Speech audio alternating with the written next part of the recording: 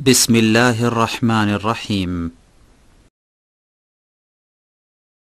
ومن أحسن قولا ممن دعا إلى الله وعمل صالحا وقال إنني من المسلمين. السلام عليكم ورحمة الله وبركاته. إن الحمد لله نحمده ونستعينه ونستغفره ونعوذ بالله من شرور أنفسنا ومن سيئات أعمالنا. من يهده الله فلا مضل له ومن يضلل فلا هادي له وأشهد أن لا إله إلا الله وحده لا شريك له وأشهد أن محمدا عبده ورسوله صلى الله تعالى عليه وعلى آله وصحبه وسلم تسليما كثيرا. يا أيها الذين آمنوا اتقوا الله حق تقاته ولا تموتن إلا وأنتم مسلمون. يا أيها الناس اتقوا ربكم الذي خلقكم من نفس واحدة وخلق منها زوجها وبث منهما رجالا كثيرا ونساء واتقوا الله الذي تساءلون به والأرحام إن الله كان عليكم رقيبا. يا أيها الذين آمنوا اتقوا الله وقولوا قولا سديدا يصلح لكم أعمالكم ويغفر لكم ذنوبكم ومن يطع الله ورسوله فقد فاز فوزا عظيما. أما بعد أعوذ بالله من الشيطان الرجيم. إن الذين قالوا ربنا الله ثم استقاموا فلا خوف عليهم ولا هم يحزنون. সম্মানিত দ্বীনী ভাই এবং বোনেরা, আল্লাহ পাক রব্বুল আলামিনের প্রশংসা এবং প্রিয় নবী মুহাম্মদুর রাসূলুল্লাহ সাল্লাল্লাহু আলাইহি সাল্লামের উপর দরুদ ও সালামের পরে অল্প কিছুক্ষণ সময় আর আপনাদের নেব। 9:30 বাজতে যাচ্ছে, কারণ আমাদের আলোচনাও শেষ করতে হবে। তারপরে আবার বেশ কিছু আপনাদের জন্য পুরস্কার আছে, আর তারপরে খাওয়া দাওয়ার ব্যবস্থা আছে। আর মসজিদের আলোচনা ইসলামিক সেন্টারের ভিতরে হলে হয়তো অসুবিধা ছিল না, রাত 12টা-1টা চালিয়ে দিল, কোনো অসুবিধা ছিল না। কিন্তু মসজিদে এইরকম দীর্ঘ আলোচনা আসলে উচিত নয়। এশা পরে বিশেষ করে অধিকাংশ আরবি দার্সগুলো দেখবে যে মাগরিব এশার মাঝখানে হয়, কিন্তু প্রবাসীরা আসলে মাগরিব এশার মাঝখানে ফ্রি হতে পারে না, যার ফলে আমরা এশা পরে এই প্রোগ্রামগুলি আপনাদের জন্য রাখি অনেক চেষ্টার পরে। এমনিতে এশা পরে দীর্ঘ সময় মসজিদ খুলে রাখা, এটা আসলে একটু চিন্তা করে রাখতে হয়, যেটা অনেকে বুঝে না, যার ফলে অনেকেই আসে, আরামে আসছে, খেয়ে দিয়ে হয়তো আসছে, অথবা আসছে কাজকর্ম সেরে আসছে, ওরা এসে আসলে দিনের কথা শুনতেও পায় না, শেষখানে এসে পৌঁছে, যেটা ভালো লাগে না, দৃষ্টিকটুও লাগে। তো যে কোনো কারণে হোক আলহামদুলিল্লাহ সহি সালামত পৌঁছে গেছি। কিন্তু আজকে এমন একটা প্রয়োজনে ছিলাম যে যদি ওয়াদা না থাকতো পূর্ব থেকে, তাহলে এখানে হয়তো আজকে আসতাম না। এমনি যদি সাধারণ আলোচনা হয়তো, মাসিক আলোচনা না হইতো, ওয়াদা এরকম না থাকতো বিজ্ঞাপনে, তাহলে আমি আসতামই না আজকে হয়তো। শেখেরা ছিলেন যথেষ্টই, এমনিতেও যথেষ্ট, আলোচনা যথেষ্ট হয়ে গেছে। বিষয়বস্তু ইচ্ছা করেছিলাম যে হজের ফজিলত বা হজের ইহকাল পরকালের উপকারিতা সম্পর্কে আলোচনা করব, কিন্তু বিষয়টা এত লম্বা যে কমপক্ষে 1 ঘন্টা প্রয়োজন। এজন্য আজকে সেটা স্থগিত রাখছি। ইনশাআল্লাহ তাআলা সামনে বৃহস্পতিবার না হলে তার পরের বৃহস্পতিবার ইনশাআল্লাহ ইসলামিক সেন্টারে এই বিষয়ে আলোচনা হবে। হজটা আরও একটু কাছে আসবে। তবে যারা হজে যেতে ইচ্ছুক, বরং যাদের ওপর আল্লাহ পাক হজ ফরজ করে দিয়েছেন, এখনও ফরজ হজ আদায় করেননি, তারা এখন থেকে মানসিক দিক থেকে, আর্থিক দিক থেকে, আর যেসব প্রয়োজন রয়েছে হজের আগে, সেসব দিক থেকে প্রস্তুতি নেন, যাতে করে আপনার নিয়তে আল্লাহ বরকত দান করেন। এখন থেকে নিয়ত করবেন যে আমি হজটা সারব, তাহলে নিয়ত গুণে বরকত, এটা আমাদের আঞ্চলিক ভাষা, নিয়ত গুণে বরকত। ইন্নামাল আমাল বিন্নিয়াত, এটা হাদিসের ব্যাখ্যায় বলতে হবে। মানুষের কাজকর্ম, আমল, নামাজ, রোজা, হজ, যাকাত ইত্যাদি ইবাদত বন্দেগী, এই যে হজে, এটা নির্ভর করে কিসের ওপর? নিয়তের ওপর। আমার কম পয়সা লাগছে, ফ্রি পাচ্ছি না পাচ্ছি, এসব দেখা দেখেন, আমি হজ করব, আল্লাহ আমার হজ ফরজ করেছেন, এই নিয়ত যদি রাখেন, এটা আমার প্রথম কাজ। আমার বাড়িঘর তৈরি করা প্রথম কাজ নয়, দেশে থাকার মতো, চলার মতো বাড়িঘর আছে। হজ ফরজ, হজ আমি করব যদি নিয়ত করেন তো আল্লাহ সহজ করে দেবেন। ফাইজা আজমতা ফাতাওয়াক্কাল আলাল্লাহ, যদি দৃঢ় সংকল্প হয়ে যাও, অন্তরে যদি আপনি প্রতিজ্ঞা করেন যে আমি ইনশাআল্লাহ এবারে হজ ছাড়ব, তো আল্লাহ বলছেন ফাতাওয়াক্কাল আলাল্লাহ, আল্লাহর প্রতি ভরসা করো, ইনশাআল্লাহ আল্লাহ পাক তৌফিক দেবেন। কিন্তু নিয়তেই যদি দ্বিধাগ্রস্ত হন, করব কি করব না, এত কত টাকা লাগছে দেখি, যদি ফ্রিতে পেয়ে যায় 2-4 হাজার, 1,500-2,000 টাকায় ইত্যাদি ইত্যাদি, বা এমনিতে একেবারে এইরকম কিছু লোকেরা আছে, তো ওই রকম করলে আসলে হজ মানুষের নিয়তের উপর নির্ভর করছে, গুরুত্বপূর্ণ একটি ইসলামের ইবাদত। এই জন্য আজকে শুধু এতটুকু বলবো যে হজের প্রস্তুতি নেন, আর্থিক দিক থেকে হালাল পয়সা জমা করেন, হালাল রুজি খান, যাতে করে হজটা কবুল হয়। আর মানসিক দিক থেকে প্রস্তুত থাকেন, ইমানি দিক থেকে প্রস্তুত থাকেন। ইমানিক দিক থেকে প্রস্তুত হওয়া হচ্ছে যে হজের আগে যেই কাজগুলি ফরজ, সেই কাজগুলি যেন আপনার পারফেক্ট থাকে, ফুল থাকে। হজের আগে আরও কয়টা ফরজ আছে ইসলামের রুকুন? 4টা, তাই না? তাহলে ওই 4টাকে আগে পুরা করতে হবে। হজ করার আগে আপনাকে আপনার কালেমা শাহাদাত ঠিক রাখতে হবে, লা ইলাহা ইল্লাল্লাহ বলেছেন, তার বিপরীত যেন আপনার আকীদা আমলে শিরক না থাকে, দুর্গা না থাকে, দরগাও না থাকে, জি, জীবিত না থাকে, মৃত না থাকে, কেউ দিতে পারে, ভালো মন্দের মালিক, এইসব শিরকি আকীদা যেন না থাকে। আগে লা ইলাহা ইল্লাল্লাহকে ঠিক করুন, তারপরে কালেমা তাইয়্যিবার দ্বিতীয় অংশ মুহাম্মদুর রাসূলুল্লাহকে ঠিক করুন। ঠিক করা মানে মুখে শুধু বলা, জিকির পড়া নয়। মুহাম্মদ সাল্লাল্লাহু আলাইহি ওয়াসাল্লাম আল্লাহর রসুল, মানে আল্লাহর তিনি দূত, আল্লাহর পক্ষ থেকে আল্লাহর যে আপনার থেকে কামনা চাওয়া, হ্যাঁ, যে এইভাবে ইবাদত করতে হবে, এটা কার মাধ্যমে জানবেন? রাসূলের মাধ্যমে।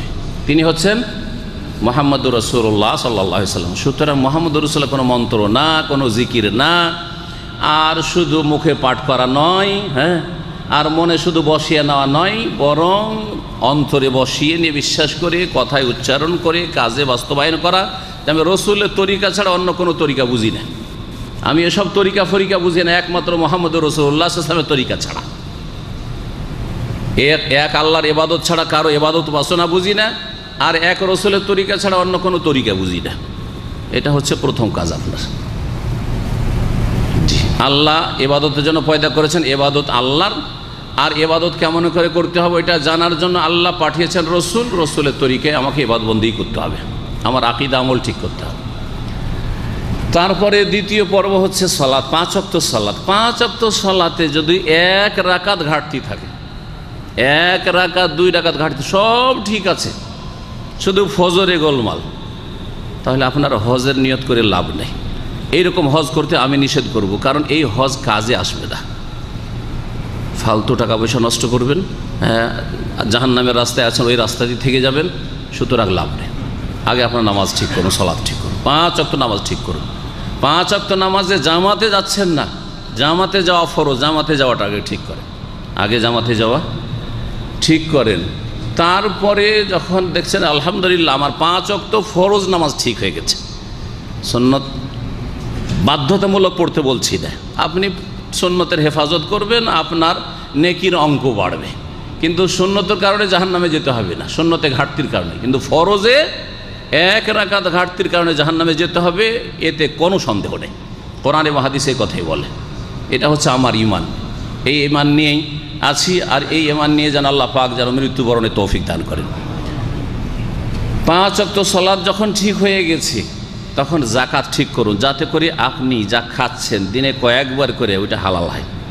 আর হারাম খেয়ে দিয়ে যদি আল্লাহর ইবাদতবন্দি করেন, দোয়া করেন, আল্লাহ রাজি হবেন না। আর তার যতই ইবাদতবন্দি করেন, যেই গোশত যেই রক্ত হারাম দিয়ে তৈরি হচ্ছে, সেই গোশত সেই রক্ত কোথায় যাবে? জান্নাতে যেতে পারবে না।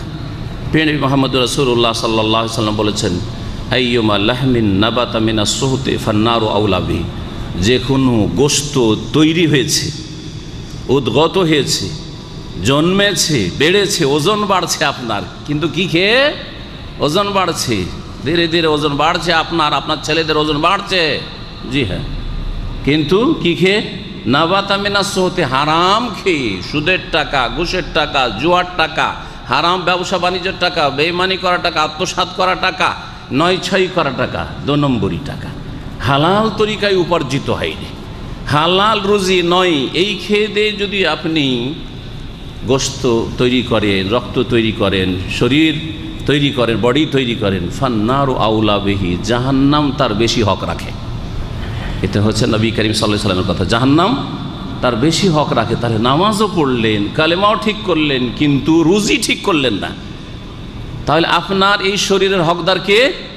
জান্নাত নয়, জাহান্নাম। এটা প্রিয় নবী সাল্লাল্লাহু আলাইহি ওয়াসাল্লামের কথা। যাকাত দেন, হারাম মুক্ত হন। যাকাত না দিলে রুজি হারাম হয়ে যায়। ঠিক তেমনি হারাম উপার্জন করলে রুজি হারাম হয়ে যায়। হারামের মিক্সচার করলে রুজি হারাম হয়ে যায়।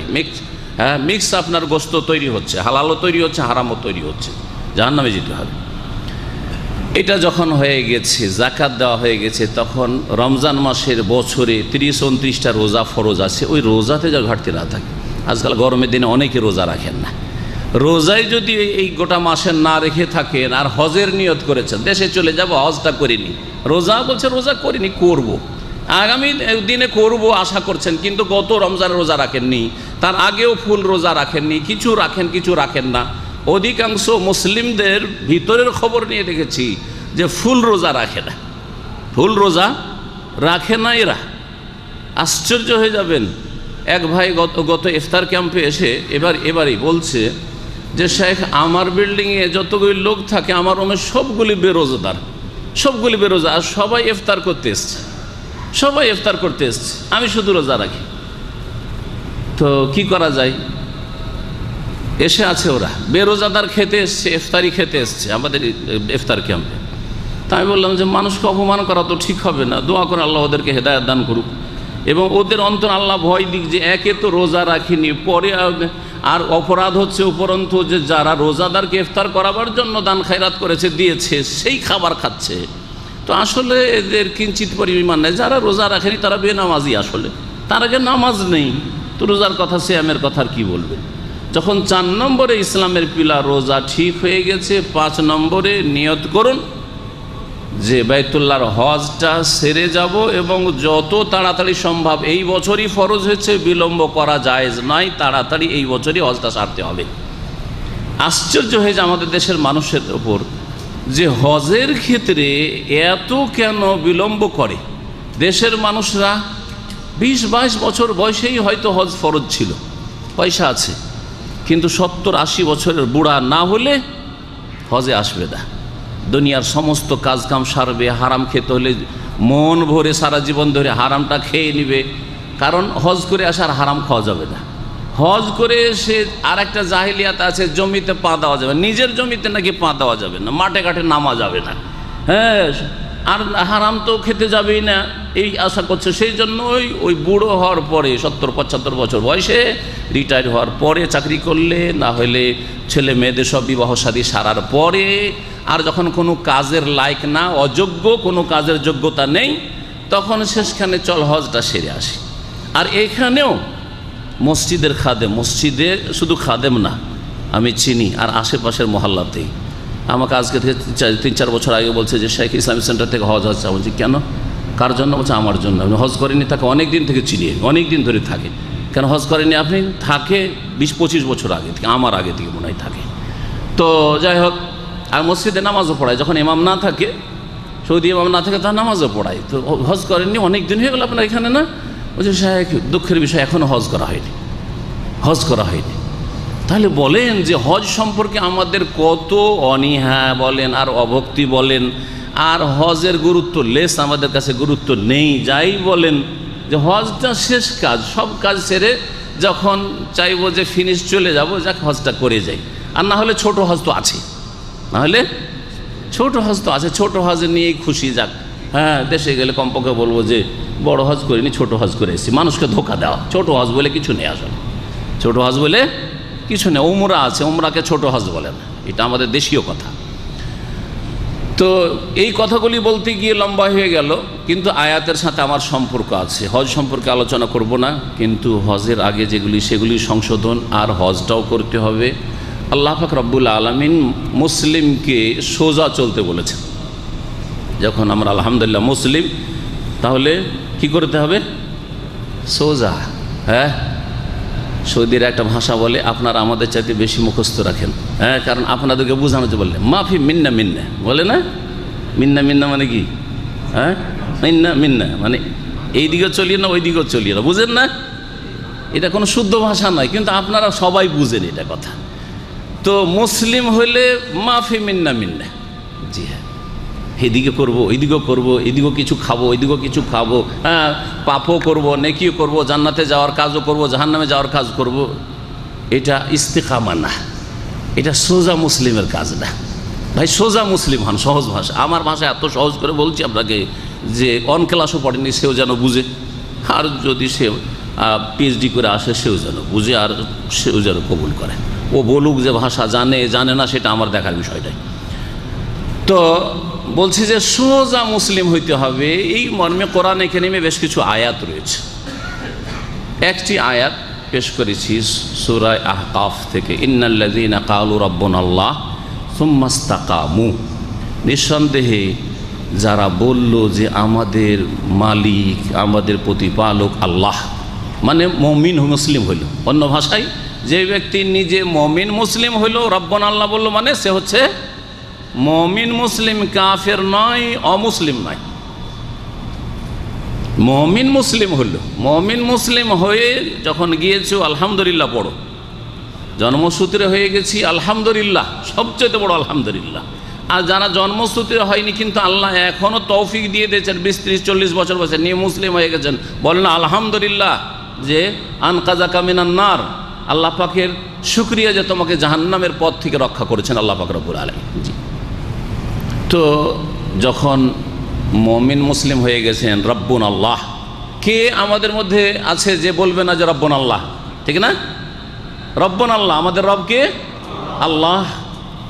কবরে যখন যাবেন, আমরা যখন কবরে যাব তখন 3টা প্রশ্ন হবে। প্রথম প্রশ্ন হবে মান রব্বকা, তোমার মালিককে, রবকে, সৃষ্টিকর্তাকে, পালনকর্তাকে। জবাবে কি বলবেন? রব্বি আল্লাহ। এক বচন হচ্ছে রব্বি আল্লাহ, আমার রব আল্লাহ। আর কোরআনের এই আয়াতে রয়েছে রব্বুন আল্লাহ, যারা বলল যে আমাদের রব আল্লাহ, বহু বচন। রব্বুন আল্লাহ যদি দুনিয়াতে বলেন তো কবরে রব্বি আল্লাহ বলতে পারবেন, আর দুনিয়াতে যদি রব্বি আল্লাহ না বলেন, রব্বুন আল্লাহ আমাদের রব আল্লাহ না বলেন, তো কখনো মওতের পরে বলতে পারবেন না যে আমাদের রব আল্লাহ। যারা বলল রব্বুন আল্লাহ কিন্তু আল্লাহ রব, আর আল্লাহকে মানেন না, আল্লাহর পথে চলেন না, বাঁকা পথে চলেন, তাহলে কি আল্লাহকে মানা হইল, রব মানা হইল? বাপের ছেলে আপনি, লোকে জিজ্ঞাসা করলে যে আপনার আব্বা কোনটা, বলছে এটা আমার আব্বা, কিন্তু আপনার আব্বার কোনোটাই মানেন না আপনি, আদেশও মানেন না আর নিষেধাজ্ঞাও মানেন না আপনি। তাহলে আপনার বাবা কি বলে, আমি কি তোর বাপ? তোর কি বাপ? না, আমি তোর বাপ নয়, তুই আমাকে মানিস না, কিসের বাবা কিসের ছেলে তুই, ঠিক না? ঠিক কিনা বলেন? আপনি যদি ছেলে জন্মে থাকেন তো আপনিও বলবেন, ছেলেমেয়েরা যখন সাবালক হবে আর যখন মানবে না আপনাকে, আল্লাহ না করে এরকম হয় আপনার, তখন আপনিও বলবেন যে তুই আমার জন্মাই না, তুই আমার ছেলেই না, ঠিক না? আমি তোর বাপ না, আমাকে বাপ বলবি না। রাব্বুন আল্লাহ বলছেন, তাহলে কি করতে হবে? আল্লাহ বলছেন সুম্মা ইসতাকামু, তাহলে সোজা হয়ে গেল, সোজা হয়ে যেতে হবে। যখন রাব্বুন আল্লাহ বলেছেন তাহলে কি করতে হবে? সোজা হয়ে যেতে হবে। এই সোজা কেমন করে হবেন, এই 2-3টি কথা বলে শেষ করব। কেমন করে সোজা হবেন? যদি সোজা হয়ে যান আল্লাহকে রব মেনে নেওয়ার পরে, তো আল্লাহ বলছেন ফালা খাউফুন আলাইহিম, তাদের কোনো ভয় নেই, কোনো ভয় নেই আপনার। কবরের জীবন বলে ভয়, হিসাব নিকাশ বলে ভয়, জাহান্নাম বলে ভয়, আল্লাহর আযাব বলে ভয়, যে কোনখানে যে ফেসে যাব, কোনো ভয় নেই। সোজা যদি চলেন তো ফালা খাউফুন আলাইহিম, কোনো ভয় নেই, ওয়ালা হুম ইয়াহজানুন, আর কোনো চিন্তাও নেই। সামনে যেদিকে যাচ্ছেন ওইদিকে ভয় ভয় করছেন যে কি জানি কি আছে না আছে, ভয় নাই। যেদিকে যাচ্ছে ওইদিকে ভয় নাই, মওতের পরে কোনো ভয় নাই। যেদিকে আগামী জীবনের ক্ষেত্রে ভয় নেই। পিছনে যে ছেড়ে এসছেন ওইটা নিয়ে টেনশন হয়, চিন্তা হয় যে হাই রে, এটা হলো না, ওইটা হলো না, এটার কি হবে, ওইটার কি হবে। তো যখন মওতের মুখে পাড়ি দিচ্ছেন আপনি, মওতের দ্বারে, সেই সময় পিছনে স্ত্রী ছেড়ে যাচ্ছেন, ছেলে মেয়েদেরকে ছেড়ে যাচ্ছেন, হ্যাঁ, ধন সম্পদ ছেড়ে যাচ্ছেন, ছেলেমেয়েরা নাবালক নাবালিকা রয়েছে, এদের কিছুই করে দিতে পারলাম না, একটা হয়তো বাড়িও করতে পারিনি ইত্যাদি, থাকবে কোথায়, এদের ইনকাম কোনো সোর্স নেই, কি করে খাবে, এসব চিন্তা করিও না। ওয়ালা হুম ইয়াহজানুন, কোনো চিন্তাও নেই। দুটি কথা, দুটি কাজ করেন, দুটি ফল আল্লাহ বলছেন।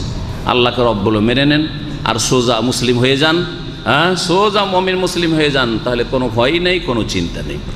আল্লাহ পাক এই বিষয়টিকে সূরা ফুসসালে তো লম্বা করে বলেছেন, যেটা বললে কথা লম্বা হয়ে যাবে। যারা রব্বুন আল্লাহ বলল সুম্মাস্তাকামু তাতানাজ্জালু আলাইহিল মালাইকাতু আল্লা তাখাফু আলা তাহজানু, এই দুটি কথা চলে আসলো। ওয়া আবশিরু বিল জান্নাহ, জান্নাতের সুসংবাদ, আল্লাতী কুনতুম তুআদুন, যার ওয়াদা করা হয়েছে, এইভাবে চললে নাহনু আউলিয়াউকুম ফিল হায়াতিদ দুনিয়া, তো ফেরেশতারা বলবেন যে আমরা তোমাদের বন্ধু ছিলাম, অফিল আখিরা, আর পরকালেও তোমাদের বন্ধু। ওয়ালাকুম ফিহা মা তাশতাহি আনফুসুকুম, জান্নাতে যা চাইবে তাই পাবে। ওয়ালাকুম ফিহা মা তাদদাউন, আর যা তোমাদের মনে তলব হবে তাই তোমাদের জন্য রয়েছে। নজুলাম মিন গাফুর রহিম, আল্লাহ পাক রব্বুল আলামিন তোমাদের আতিথ্য করবেন, মেহমান নওয়াজি করবেন, আল্লাহ মেজবান হবেন, তোমরা আল্লাহর মেহমান হবে জান্নাতে। রব মেনে নিতে হবে আর সোজা মুসলিম হইতে হবে। সোজা মুসলিম কেমন করে হবেন? সোজা মুসলিম হওয়ার জন্য প্রথম যেই কাজটি করতে হবে সেই কাজ থেকে শুরু করি। তার আগে একটি হাদিস বলে ওইদিকে বাড়ি। প্রিয় নবী সাল্লাল্লাহু আলাইহি ওয়াসাল্লামকে সুফিয়ান বিন আবদুল্লাহ সাকাফি জিজ্ঞেস থেকে বর্ণিত, তিনি বলছেন, ইয়া রাসূলুল্লাহ কুল্লি ফিল ইসলামে কাউলান, আমাকে ইসলামের ক্ষেত্রে একটি সারসংক্ষেপ কথা বলেন, শর্টকাট চাই। শর্টকাট কোরআন হাদিস আছে না অন্য তরিকা আছে? হ্যাঁ, শর্টকাট কোরআন হাদিস আছে। আর যারা বলবে আমাদের তরিকাটা চিস্তিয়া সাবেরিয়াটা হচ্ছে শর্টকাট, হ্যাঁ, সহি কথা না মিথ্যা কথা? মিথ্যা কথা। মানুষের বানানো কথা কখনো শর্টকাটটা, মানুষের বানানো কি করে শর্টকাট হইতে পারে? আল্লাহ যা দিয়েছেন সেটা শর্টকাট। জি, দেখেন কত শর্টকাট। রব্বুন আল্লাহ বলেন, সোজা চলেন, কত শর্টকাট। জি, তাহলে কোনো চিন্তা নেই। জি, কোনো চিন্তা নেই। আপনি আল্লাহর ওলি, আল্লাহর ওলিদের কোনো চিন্তা নেই। আল্লাহ পাক সূরা ইউনূস বলেছেন, আলা ইন্না আউলিয়া আল্লাহি লা খাউফুন আলাইহিম ওয়া লা হুম ইয়াহজানুন। একই কথা। আল্লাহর বন্ধুদের না কোনো চিন্তা আছে না ভয় আছে। আর আল্লাহর বন্ধু তাহলে কারা? দুটি আয়াতের সমন্বয় করলে যারা রব্বুন আল্লাহ বলার পরে সোজা মুসলিম, সিধা সাদা মুসলিম হন, বাঁকা মুসলিম হইেন না, সোজা মুসলিম হইতে হবে। এখন সোজা মুসলিম হইতে হলে হাদিসটি শোনাই। যখন সাহাবী জিজ্ঞাসা করলেন কুল্লি ফিল ইসলামে কাউলান লা আসআলু আনহু আহাদান বাদাকা, আপনার পরে আর এই বিষয়ে যেন কাউকে জিজ্ঞাসা করার প্রয়োজন না হয়। রাসূলুল্লাহ সাল্লাল্লাহু আলাইহি ওয়াসাল্লাম বললেন দুটি কথা, কুল আমানতু বিল্লাহ সুম্মা ইস্তাকিম, বলো আমি আল্লাহর প্রতি ঈমান নিয়ে এসেছি। রব্বুন আল্লাহ, ওই যে আয়াতে আছে, হাদিস আছে, আমানতু বিল্লাহ, আমি আল্লাহর প্রতি বিশ্বাস করেছি, আল্লাহ যা বলেছেন তা বিশ্বাস করেছি, আল্লাহ যে রাসূলকে পাঠিয়েছেন বিশ্বাস করেছি, আল্লাহ আখিরাত জান্নাত জাহান্নামের কথা বলেছেন বিশ্বাস করেছি, আল্লাহ নামাজ ফরজ করেছেন বিশ্বাস করেছি, আল্লাহ হজ ফরজ করেছেন বিশ্বাস করেছি। আমানতু বিল্লাহ, আল্লাহর প্রতি ঈমান নিয়ে এসেছি। সুম্মাস্তাকিম, তারপরে সোজা হয়ে যাও। ইস্তেকাম মানে কি? ইস্তেকাম মানে সোজা হয়ে যাওয়া। কামা ইয়াকুম মানে দাঁড়ানো, হ্যাঁ, কামা থেকে হচ্ছে ইস্তাকিম, তাহলে সোজা যে দাঁড়িয়ে যায় সে হচ্ছে মুস্তাকিম। মুস্তাকিম নাম রাখে, হ্যাঁ, রাখে না? মুস্তাকিম মানে সোজা। এটা এই যে সোজা আছে এটা হচ্ছে মুস্তাকিম, এটা সোজা না, মাকা। জি, সুম্মাস্তাকিম, তারপরে সোজা মুসলিম হয়ে যাও। এই নবী করিম সাল্লাল্লাহু আলাইহি ওয়াসাল্লামের ওসিয়ত দুটি কথায়, আমানতু বিল্লাহ, আল্লাহর প্রতি ঈমান নিয়ে আসো, আর সোজা মুসলিম হয়ে। সোজা মুসলিম হওয়ার জন্য প্রথম আল্লাহর দ্বীন সম্পর্কে এলেম শিখতে হবে। এলেম শিখতে হবে। আমি মসজিদে পৌঁছিতেই ইঙ্গিত শুনলাম আমাদের ছোট ভাইয়ের বক্তব্যে যে আপনারা বই অনেকে নিতে আগ্রহী না, কিতাব নিতে আগ্রহী না। কিতাব যদি আপনাকে দেওয়া হয় তো নিতে আগ্রহী না, কিন্তু যদি একটা মোবাইল কার্ড দেওয়া হয় ওইটাই দেন, যাই নামাজ দেয় ওইটাই দেন, হ্যাঁ ওইটাই দেন আমাকে। জি হ্যাঁ, কিতাব নিতে আগ্রহী না। আর যদি কিতাব নেন অনেকে আগ্রহের সাথে ফ্রি পেলে কিতাব নিয়ে নেবেন অথবা পয়সা দিয়েও নেবেন। এক শ্রেণীর লোক আছে, আলহামদুলিল্লাহ আমাদের অনেক ছাত্র আছে পয়সা দিয়েও কিতাব নেই, এই নয় যে সব ফ্রি ফ্রি আশায় থাকে, মেলা শ্রেণীর মানুষ আছে। জি হ্যাঁ, তো এখন আলহামদুলিল্লাহ আমাদের মুসলিম ভাইদের মধ্যে কল্যাণ আছে, অনেকে পয়সা খরচ করে কিতাব নিচ্ছে, কিন্তু যারা পয়সা খরচ করেও কিতাব নিচ্ছে অথবা আগ্রহের সাথে কিতাব নিচ্ছে, নিজে পড়ার প্রয়োজন মনে করে যে আমি কিতাবটা নিয়ে আমার বাপকে দেবো, মাকে দেবো, ছেলেকে দেবো, মেয়েকে দেবো, ভাইকে দেবো, দেশবাসীকে হেদায়েত করবো, আর না হলে ফেলে রাখে। ময়লা আবর্জনা পড়ে থাকে, বাসায় নিয়ে গিয়ে সেলফ সাজিয়ে দিয়েছে, জীবনেও কিতাব পড়ে না। পড়েছেন না পড়িনি? পড়ে না। আগে এলেম শিখতে হবে, এলেম শিখে আল্লাহ আগে ফরজ করেছেন। যদি সোজা মুসলিম হন, আল্লাহর দিন সম্পর্কে, ফারায়েজ ওয়াজিবাত সম্পর্কে, হারাম নাজায়েজ সম্পর্কে, করণীয় বর্জনীয় সম্পর্কে আপনাকে জ্ঞান অর্জন করতে হবে। যখন সঠিক জ্ঞান হবে তখন সহি শুদ্ধ ঈমান হবে, তখন বিশুদ্ধ আমল হবে। তালাবুল ইলমে ফারিদাতুন আলা কুল্লি মুসলিম, দ্বীনের জ্ঞান অর্জন করা প্রত্যেক মুসলিমের ফরজ। প্রিয় নবী সাল্লাল্লাহু আলাইহি সাল্লামের হাদিস তিরমিজিতে রয়েছে। সুতরাং জ্ঞান, আর যারা দ্বীন এখনও শিখেননি শিখেন, যারা শিখেছেন মনে করিয়েন না যে আমি আল্লামা সেজে গেছি, মেলা মাসলা জানছি, দুটা চারটা মাসলা আমার চাইতে বেশি জানছেন, ওতে মনে করিয়েন না যে বাপরে শাইখ এটা জানেন না আর আমি জেনে গেছি। হ্যাঁ, একজন শাইখ যদি 1000 মাসলাতে দুটা মাসলা চারটা মাসলা ভুলে যায়, ওই দুটা চারটা আপনার মুখস্থ আছে, এতে অনেকের আত্ম অহংকার চলে আসে যে আমি না কি হইলাম, আরে শাইখ ঠিক করে বলতে পারেনি আর আমি এটা ভুল ধরতে পেরেছি। এই রোগ আছে আমাদের ছাত্র ভাইদের মধ্যে। জি হ্যাঁ, হ্যাঁ, ওই যে একটা গল্প আছে না, এই যে রাজার ঘরে যা আছে তা টুনটুনির কাছেও আছে। হ্যাঁ, ওই একটা টাকা পেয়ে গেছে, রাজার ঘরে যা আছে তা টুনটুনির ঘরেও আছে। তো এইরকম স্বভাবটা বাদ দিতে হবে, এলেমটা চারিদিক থেকে শিখতে হবে। আকীদার পারফেক্ট এলেম হইতে হবে, ইবাদত বন্দেগী সম্পর্কে ভালো এলেম হইতে হবে, হালাল হারাম সম্পর্কে এলেম হইতে হবে, আর তারপরে আপনার যেসব এলেম প্রয়োজন সেসব এলেম হইতে হবে আপনার। এখনও কোরআনটা শুদ্ধ করে পড়তে পারেন না, এখনও আপনি হাদিসের আরবি তর্জমাটা বুঝেন না, ওই মুখস্থ কথা শুধু মাসলা মনে আছে, শুনেছিলেন অথবা রেকর্ড করে রেখেছেন, তাতেই মনে করছেন যে জেনে গেছি। হ্যাঁ, এলেম শিখা হয়ে গেছে, আর এলেম শেখার দরকার নাই। অবশ্যই প্রয়োজন রয়েছে, এলেম শিখতে হবে মানুষের। হ্যাঁ, মিনাল মাহদে ইলাল লাহদ, মায়ের কোল থেকে শুরু করে একবারে কবরে যাওয়া পর্যন্ত, কবরে যাওয়া পর্যন্ত। আপনি আশ্চর্য হবেন যে আমরা একটা বক্তব্যের জন্য কত পড়ি। হ্যাঁ, এমনিতে আমার আলোচনাটা আপনাকে ভালো লাগবে না। হ্যাঁ, আমি যদি ওই ওই মোমবাতির মতো করতাম তো মোমবাতির জ্বলে শেষ পাশ নেমে গেল। জি হ্যাঁ, একটা বক্তব্যের জন্য কতগুলি কিতাব পড়তে হয়। আপনাকে রেডিমেড এনে দিয়ে আরে বাপে মেলাগুলো 20টা মাসলা জেনে গেছি, আমি অনেক জেনে গেছি, শেখ যেটা বলেছে সবগুলি আমার জানা আছে, কিন্তু আমি কতগুলো কিতাব ঘেঁটে বললাম, শেখ মুখর কতগুলো কিতাব ঘেঁটে বললো, কত কিতাব পড়লো, কতগুলি হাওয়ালা পড়লো, কোনটা সহি সহি পড়লো, আর আপনি শুধু মাসলা যেটা মনে করছেন যে যথেষ্ট দেখেছি। এলেম শেখা শেষ হয়ে যায়নি, সারা জীবন এলেম শিখতে হবে, সারা জীবন এলেম শিখতে হবে। আমি যখন পড়াশোনা করি, একসময় পড়াশোনা করতাম, তখন পরিবার আমার সামনে থেকে কিতাব টেনে নিত। জি হ্যাঁ, যারা বেশি মোবাইল ব্যবহার করে তাদের স্ত্রীরা মনে করছে মোবাইলটা আমার সতীন হয়ে গেছে, হয় কি হয় না? যারা ভালো পড়াশোনা করে তাদের স্ত্রীরা মনে করে যে কিতাবটা আমার সতীন, ভালো করে মনে রাখবে। জি হ্যাঁ, এইরকম যদি হয় তাহলে হ্যাঁ আপনি পড়ুয়া লোক, আসলেই পড়ছেন আপনি, আসলেই পড়ছেন আপনি, এরকম পড়া পড়তে হবে। জি হ্যাঁ, ইলম হাসিল করতে হবে। 2 নম্বরে সঠিক জ্ঞানের ভিত্তিতে আপনাকে কি করতে হবে?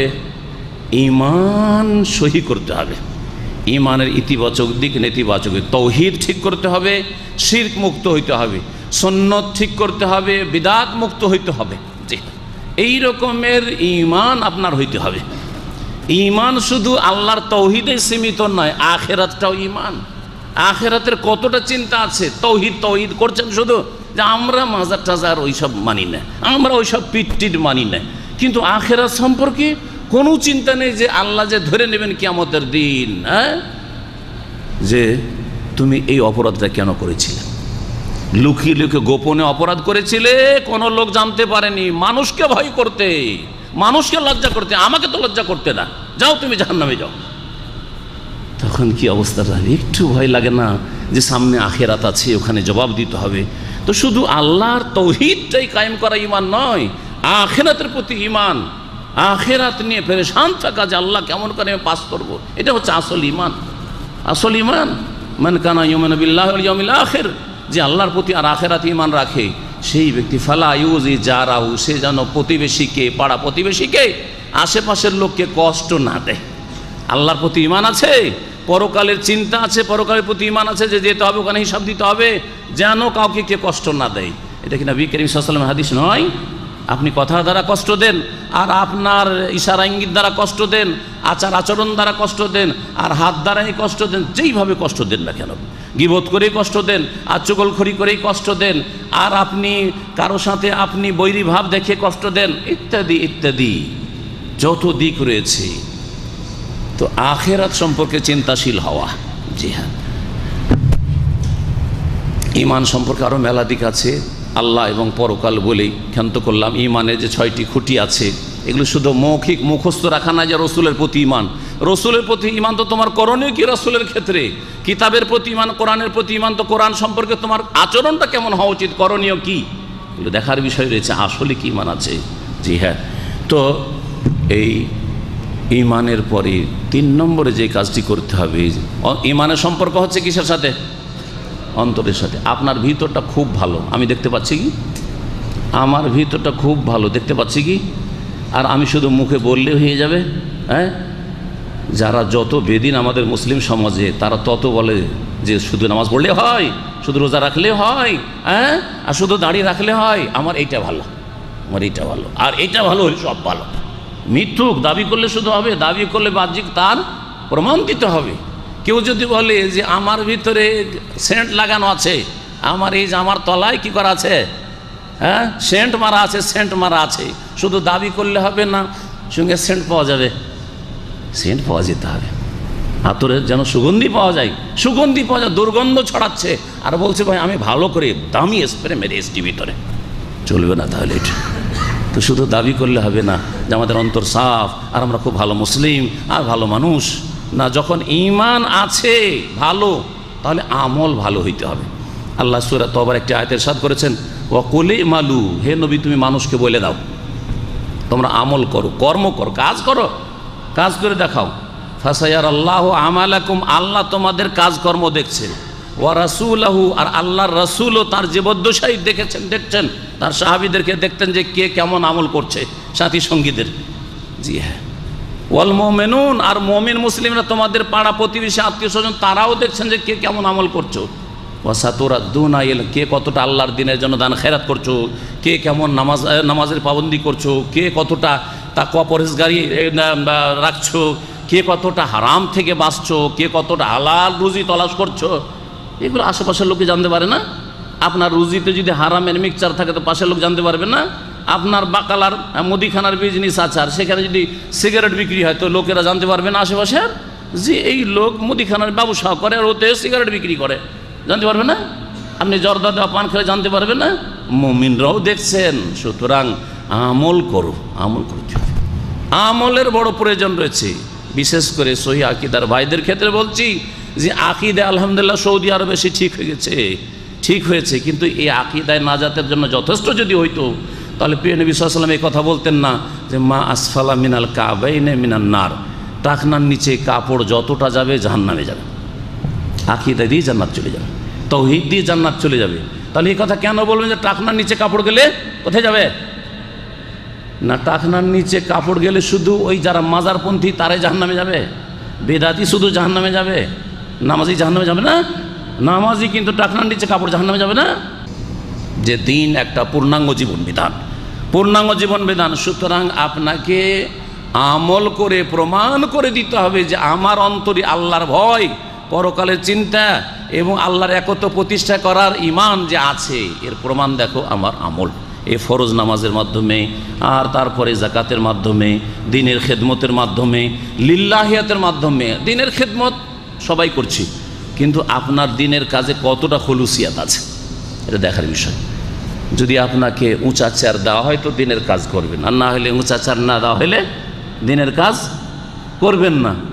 আমাকে যদি ইসলামিক সেন্টারে প্রফেশনাল রাখা হয় তাহলে আমি দাওয়াতের কাজ করব, আর যদি ইসলামিক সেন্টার থেকে বাইরে চলে যাই তাহলে ভাই আমার কাছে সময় নেই।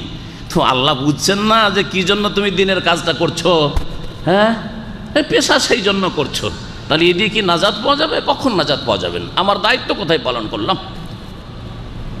সুতরাং মনে রাখবেন যে আপনাকে যখন উঁচা কুরসি দিবে, যখন মান ইজ্জত দেবে, তখন আপনি দিনে দাওয়ার কাজ করবেন, আর না হলে কেটে পড়বেন না। এরকম হওয়া উচিত নয়। এইরকম যদি করেন তাহলে আপনার নিয়তে খোটা আছে, নিয়তে খারাপই আছে। আমলে ঠিক হইতে হবে। আমলে যেমন ফরজ অজেবের হেফাজত করতে হবে, সুন্নত নফল বাড়াইতে হবে, তেমন হারাম নাজায়েজ থেকে বাঁচতে হবে। হারাম নাজায়েজ থেকে বাঁচতে হবে। গীবত করলে জান্নাতে যাওয়া যায় না জাহান্নামে যেতে হয়? চুগলখোর জান্নাতে যাবে না জাহান্নামে যাবে? তাহলে যদি চুগলখোরি থাকে, মহব্বতের জন্য আমি একটা উদাহরণ দিই। কোনো দিনী ভাই মনে করলেন যে শেখের বিরুদ্ধে একটা কথা বলেছে, ঠিক আছে আমাকে মহব্বত করেন, ভালো কথা, কিন্তু আমি ক্লিয়ার স্পষ্ট বলছি, মহব্বত করেন আমার সাথে। আমার বিরুদ্ধে কেউ একটা কথা বললো, তখন এসে আমাকে বলে শেখ আপনার সম্পর্কে এরকম কথা বললো। এটা বলার উদ্দেশ্য কি আপনার? উদ্দেশ্য যদি হয় যে শেখের মন জয় করবো, তার কাছের লোক হব, তাহলে হারাম কাজ করলেন আপনি, কাবিরা গুনাহ করলেন, জাহান্নামে যাওয়ার কাজ করলেন। কিন্তু যদি হয় যে এটা বিশাল আকার ধারণ করছে, ফিতনা হতে যাচ্ছে, সুতরাং এর জন্য সংশোধন হওয়া উচিত, ইন্নামাল আমালু বিন্নিয়াত, সংশোধন হওয়া উচিত। তার জন্য আপনাকে চিন্তা করতে উত্তম পন্থা কি? উত্তম পন্থা আমাকে বলে দিয়ে ওই লোককে আমার নজরে দুশ্মন বানিয়ে দেওয়া নয়। উত্তম পন্থা ছিল যে আরও কি দু একজন ভাইকে বলে যে এই লোক এই রকমের মন্তব্য করে থাকে, যেটা অবাস্তব, মিথ্যা কথা বলে, আর সত্য কথা হলে গীবত করা কোথায় জায়েজ ব্যক্তি জীবনের ক্ষেত্রে। তাহলে এই লোকের সংশোধন করার জন্য আমরা ওকে নিয়ে বসি, অথবা ওর সাথে আলোচনা করি, ওকে বুঝাই। উদ্দেশ্য কি হইতে হবে? ইন উরিদু ইল্লাল ইসলাহ, সংশোধনের উদ্দেশ্য হবে। কিন্তু যদি ফাসাদ সৃষ্টি করার উদ্দেশ্য হয় যে এদের মাঝে দূরত্ব পয়দা হয়ে যাক, আমি কাছের হয়ে যাই আর সে দূরের হয়ে যাক, এইরকম যদি উদ্দেশ্য থাকে তো জাহান্নামে যাওয়ার কাজ করলেন।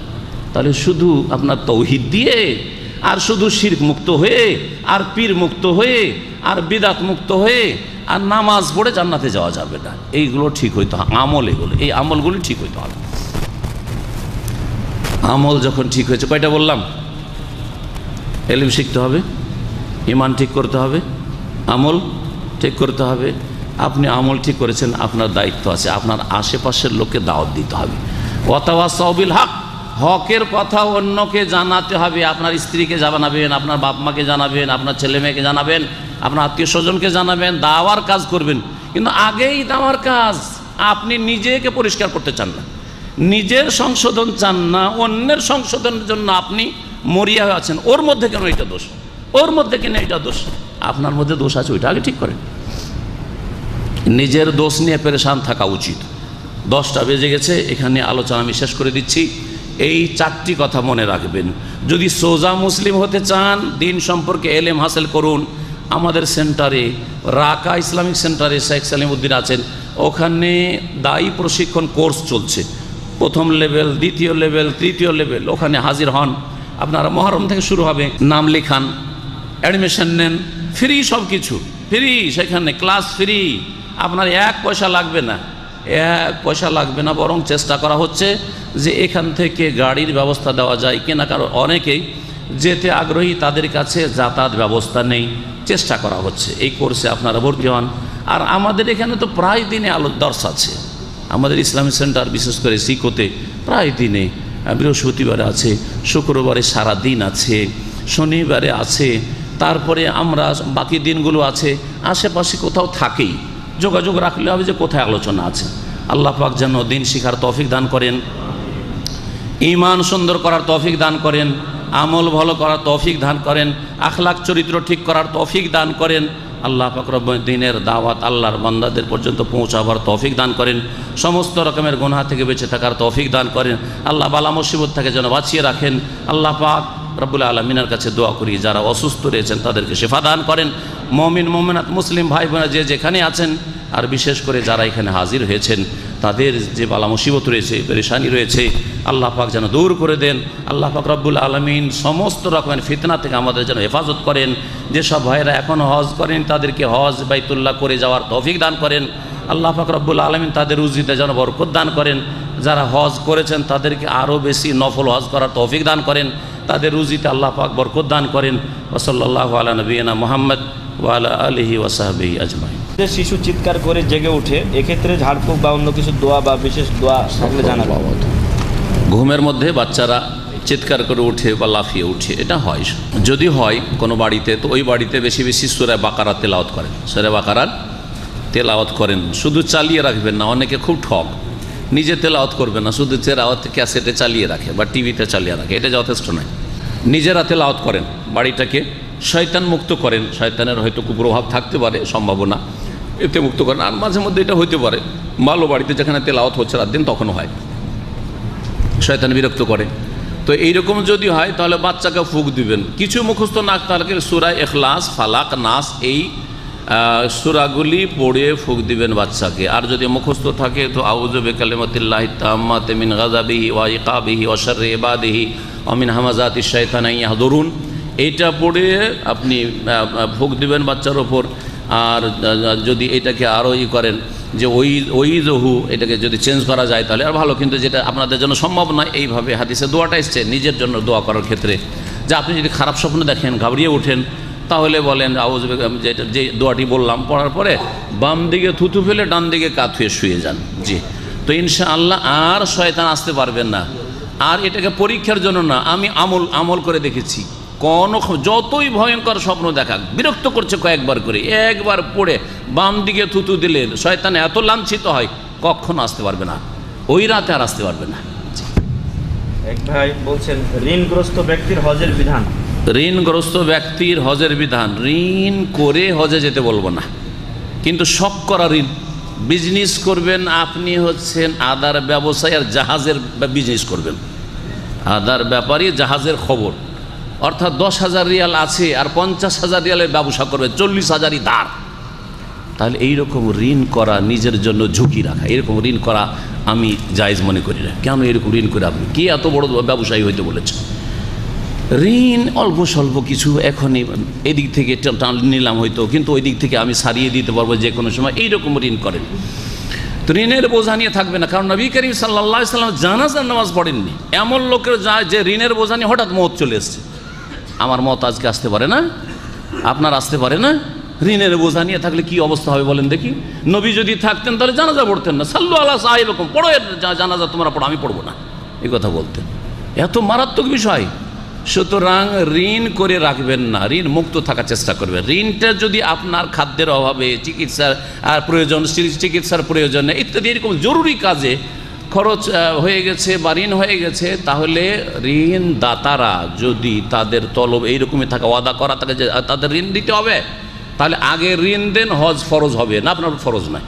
কিন্তু যদি আপনজন হয় আর বলে যে আমার টাকা নিয়ে যাওয়া অসুবিধা নাই, তুমি সামনে এসে ঋণ পরিশোধ পরেই করবে, তুমি হজটা করে আসো, এইরকম ক্ষেত্রে, বিশেষ ক্ষেত্রে ঋণের অবস্থায় হজ করা জায়েজ হতে পারে। কিন্তু আসল হচ্ছে যে ঋণের বোঝা যদি থাকে, কখনো হজ ফরজ হবে না, আগে ঋণ পরিশোধ। কিন্তু ঋণ আবার ওই বড় বড় কোম্পানিগুলোর ব্যাংকের লোন নেওয়ার মতো না, দাদা বুঝছেন, যে আমি বড় বড় ব্যবসা চালানোর জন্য ঋণ নিয়ে রেখেছি, না, এরকম কাজ করবেন না। জি জি, জমি কেনার জন্য, বাড়ি করার জন্য টাকা দেশে নিয়ে গেছে 5 লাখ টাকা, আর বাড়ি ধরেছে 20 লাখ টাকার। আমি চিনি বহু লোককে, এখানে 20 লাখ তো কম বললাম, 30-40 লক্ষ টাকার বাড়ি ধরেছে, আর ঋণে ডুবে এসছে, এইদিকে ঋণ, ওইদিকে ঋণ, ওইদিকে ঋণ। কেন এইরকম বাড়ি করবেন? আলহামদুলিল্লাহ আমি এখনও বাড়ি করিনি, অসুবিধাটা কি? আরে আমি গত জুমাতে এই জন্য বলছিলাম যে আমি যদি রাজ প্যালেসেও থাকি, ঘুমাই, তাও মরে গেলে খালি হাতে পাঠিয়ে দেবেন। আর যদি আমি এই যে বাসা ভাড়াতে এখানে আছি, যে বাসা ভাড়া করে, এখান থেকেও খালি হাতে যাব, পার্থক্যটা কোথায়? মতের পরে সবাই সমান। বরং আসল আমল, আমি যদি মুক্ত হয়ে বোঝা হালকা হয়ে যেতে পারি গুনার বোঝা থেকে, তো কামিয়াব আমি। তাহলে কেন আপনি এই রকমের বিশাল একটা বাড়ি করে যেতে হবে, অথচ টাকা মাত্র আমার কাছে 2 লাখ, আর বাড়ি করছি 10 লাখের 20 লাখের ধার করে? না, আস্তে আস্তে আস্তে আস্তে উঠান, আস্তে আস্তে উঠান। আল্লাহ পাক যেন বুঝার তৌফিক দান। কোনো ব্যক্তি যদি নিজের অবস্থান ধরে রাখতে নিজের বসের কাছে গীবত করে অন্যের নামে, তাহলে তা ইসলামিক? বলছেন যে যদি নিজের অবস্থানকে ঠিক রাখার জন্য বসের কাছে গীবত করে, গীবত হারাম, গীবত হারাম। নিজের অবস্থান ঠিক রাখার জন্য অথবা প্রমোশনের জন্য, এক কথায় দুনিয়াবি পার্থিব স্বার্থে কেউ যদি গীবত করে, তো এটা সাধারণ জ্ঞানে বলবেন যে হারাম। কারো দোষ চর্চা করতে হবে কোন ক্ষেত্রে? কয়েকটি ক্ষেত্র আছে, এমন নবী রহমতুল্লাহ রিয়াজুস সালেহিনে আলোচনা করেছেন, রিয়াজুস সালেহিনটা পড়ে নিতে পারেন। তার মধ্যে একটি হচ্ছে বিচার চাওয়া, বিচার চাওয়ার জন্য নালিশ করা। ছেলে বাবার কাছে গিয়ে নালিশ করেছে আমাকে বড় ভাই মেরেছে, জি হ্যাঁ। একজনের জমি বেমানি করেছে, আদালতে গিয়ে কোর্টে গিয়ে কেস করছে। হ্যাঁ, লা ইউহিব্বুল্লাহুল জাহরা বিসসুই মিনাল কওলি ইল্লা মান যালিম। আল্লাহ কোরআনে কারিমে 6ষ্ঠ পারার প্রথম আয়াতে বলেছেন, আল্লাহ কোনো খারাপ কথা প্রকাশ করা মানে গীবত সমালোচনা পছন্দ করেন না, ইল্লা মান যালিম, তবে কারো উপর যদি জুলুম হয়ে থাকে। একজন আর একজনের জুলম অত্যাচার করেছে, আর ও বিচার ভাবছে যে শেখকে বললে পাবো, তা আমাকে বলা যায় তার, কিন্তু সবাইকে বলে বড় যার বিচার পাক আর না পাক শুধু মানহানি করা, ওকে না, এটা জায়েজ নাই। যদিও মজলুম সে, যাকে তাকে বলে বেড়াবে এটা ঠিক নাই। কিন্তু যদি কারো কাছে, আমার কাছে যদি বিচার পাওয়ার আশা না থাকে তো বলবেন, আমাকে বলা জায়েজ নাই। কাকে বলবে? যার কাছে বিচার পাবে, সরকারের প্রতিনিধি, কোর্টে। জি হ্যাঁ, এইরকমই কাউকে যদি ক্ষতি থেকে বাঁচাবার উদ্দেশ্য হয়, বলছে ওকে আমি পেলে মারবো, কথাটা শুনেছেন, আর বেচারা যাকে মারবে ও জানে না, বলা ফরজ, ওখানে গীবত করেন, তাড়াতাড়ি গিয়ে বলেন যে তোমাকে বাইরে পেলে মারবে, খবরদার, সাবধান ওর থেকে, ওর কাছে যেয়ে না, ওকে দেখলে তুমি লুকিয়ে যাবে, ওর সামনে যাবে না, এটা বলা ফরজ। জি, একটা ছেলে একটা মেয়েকে বিয়ে করতে চাইছে, মেয়ের বাবা রাজি হতে যাচ্ছে, অথচ ছেলে খারাপ অথবা মেয়ে খারাপ, তাড়াতাড়ি করে বলতে হবে ওই ছেলে পক্ষকে বা মেয়ে পক্ষকে যে খবরদার বিয়ে দিয়ে না, ছেলে খারাপ অথবা মেয়ে খারাপ। জি, ক্ষতি থেকে বাঁচানোর জন্য, দুনিয়ার ক্ষতি থেকে বাঁচানোর জন্য যদি গীবত করা যায়, তাহলে দিনের ক্ষতি থেকে। হ্যাঁ, একজন লোক আপনাকে মেমোরি দিচ্ছে, কিন্তু কার? শিরকি আকিদার, বেদাতি আকিদার, পীর মুরিদি আকিদার বক্তা, যার আকিদা। হ্যাঁ, তাহলে প্রত্যেকের জন্য মুসলিম যে জানে যে এতে মানুষ গোমরাহ হবে, তার দিন বাঁচানো, দিন রক্ষা করার জন্য তাকে জানিয়ে দেওয়া যে এই লোকের বক্তব্য শোনা জায়েজ নয়, কারণ এই শিরক বিদাতি আলোচনা করে, কোরআন হাদিস বিরোধী আলোচনা করে, বিদাতি কথা এর বক্তব্য রয়েছে। এইরকম বেশ কিছু জায়গা রয়েছে যেগুলির ক্ষেত্রে শিকায়ত করা যাবে। স্ত্রী স্বামীর, নবী সাল্লাল্লাহু আলাইহি সাল্লামের সামনে আবু সুফিয়ানের গীবত করেছেন, সে হিন্দ বলছে, ইয়া রাসূলুল্লাহ ইন্না আবা সুফিয়ানা রাজুলুন শাহীহুন। হ্যাঁ, আমার স্বামী আবু সুফিয়ান একেবারে কৃপণ মানুষ, আমার খরচ দেয় না, আমার ছেলে মেয়েদের খরচ দেয় না। তাহলে প্রয়োজনে স্ত্রী স্বামীর সম্পর্কে বলতে পারে, কাকে বলবে? নবী সাল্লাল্লাহু আলাইহি ওয়াসাল্লাম সাহাবীরাকে বলে বেড়ান যে আমার স্বামী খারাপ। কোথায় বলেছেন? রাসূলুল্লাহ সাল্লাল্লাহু আলাইহি ওয়াসাল্লামকে গিয়ে বলেছেন যাতে করে বিচার হয়। তাহলে আমি কি লুকিয়ে নিতে পারবো? হ্যাঁ, লুকিয়ে মাসলা জিজ্ঞাসা করার জন্য, হ্যাঁ ঠিক আছে, ওকে না জানিয়ে নিও, খরচ নিয়ে নিও। জি, এইভাবে প্রশ্ন করেছেন যে অনলাইন ব্যবসা, যেটা বিকাশ করা, বাংলাদেশে টাকা বিকাশ করে অথবা ডলার ব্যবসা, এগুলো জায়েজ? বিকাশটা বুঝি না, কিন্তু ডলার ব্যবসা মানে ডলার ইন্টারনেট হারাম। কারণ সরকার ধরছে, অনেক লোক ধরে জেল খেটেছে, আমি জানি, কয়েক বছর করে এই বিভিন্ন এলাকা থেকে আমি জেলখানায় যখন বক্তব্য করতে যেতাম, আসামিগুলো আসতো মাঝে মধ্যে, জিজ্ঞেস কী ব্যাপার, বলছে ইন্টারনেটের কেস, জেল খাটছে। হ্যাঁ, যে কোনো দেশের সরকারি আইন মেনে চলতে হবে, আইনের খেলাফ কোনো কাজ করা জায়েজ নাই, ওতে নিশ্চয়ই সরকারের ক্ষতি হচ্ছে, বৃহৎ স্বার্থের ক্ষতি হচ্ছে, যার ফলে সেটা আপনার জন্য অবৈধ। কেউ কাউকে মারতে আসলে নিজেকে বাঁচানোর জন্য ওই লোককে মারা যাবে কি? কেউ কাউকে যদি মারতে আসে তো প্রতিরক্ষামূলক মারা যাবে, কিন্তু আগে থেকে আপনাকে ভয় লাগছে লোকটাকে দেখে, আগে ওকে সেরে দে, এটা জায়েজ নাই, আগেই সেরে দে ওকে, হ্যাঁ এটা জায়েজ নাই। কিন্তু দেখছেন যে না, অস্ত্র নিয়ে চলে এসছে আমার দিকে, তখন আপনি নিজে অস্ত্র ধরে মারেন, ওই ক্ষেত্রে ও মারতে পারেন, আপনি মেরে দিলেন, হ্যাঁ, তাহলে এতে আপনার ওপর কোনো রকমের অভিযোগ নেই আল্লাহর পক্ষ থেকে, দিনের পক্ষ।